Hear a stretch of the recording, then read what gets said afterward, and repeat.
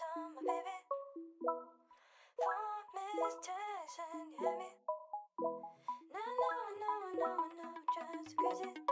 name is Starchild Stela.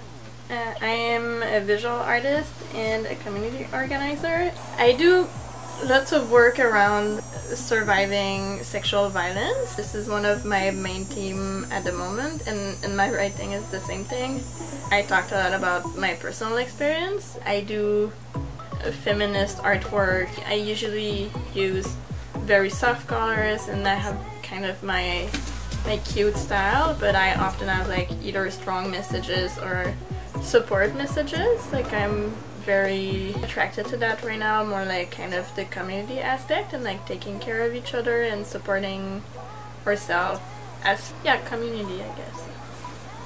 I started to do graffiti, I was still in high school, so it's been a really long time. I started really just for fun. I was not really an artist when I started that. So I think I developed my art skill at the same time as I discovered and practiced graffiti. For me, I'm a very critical and bitter person, so I like graffiti that is kind of alternative. I do paint big things and I do like colors and murals, but I'm not a mural artist. I like to do graffiti in a more obscure ways, but it's still a very important part of what I do. My art really changed through the years because when I was younger, I did not identify as feminist, and something happened to me that made me really do lots of research and really put myself searching about certain situations and what to do relating to sexism and rape culture. This really resonated with me at the time because I was able to put words into situations that happened to me and put them in a framework that showed like a bigger scheme of things, you know? Be honest and talk about these things because they happen within our scenes, and you know, people talk about it these days, but there's still so much to say about the way we welcome or not survivor within our circle.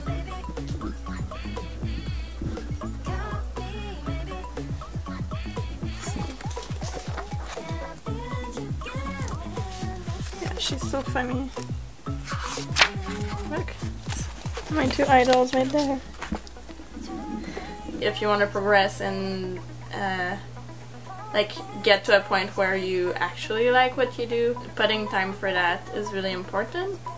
For me, I think like that's when I kind of like the way I envision art or being an artist kind of shift. It's when I started to like work on things every day. But you don't have to work on things every day, but you definitely need time to think and create. That really helps. We all have different goals, like what do you want to do with art? Like if you want it as a career, it's gonna be very different than if you just want to like be good at it, or if you want to do personal things, you know, it's different for everybody. So I think finding like what it is for you and what it means is also like an important step, and then if you want to share your art, then putting yourself out there in the world can be really helpful. For me it was very important, like the moment I started to really share my stuff online, that's when I realized that actually I could do that like as a thing every day.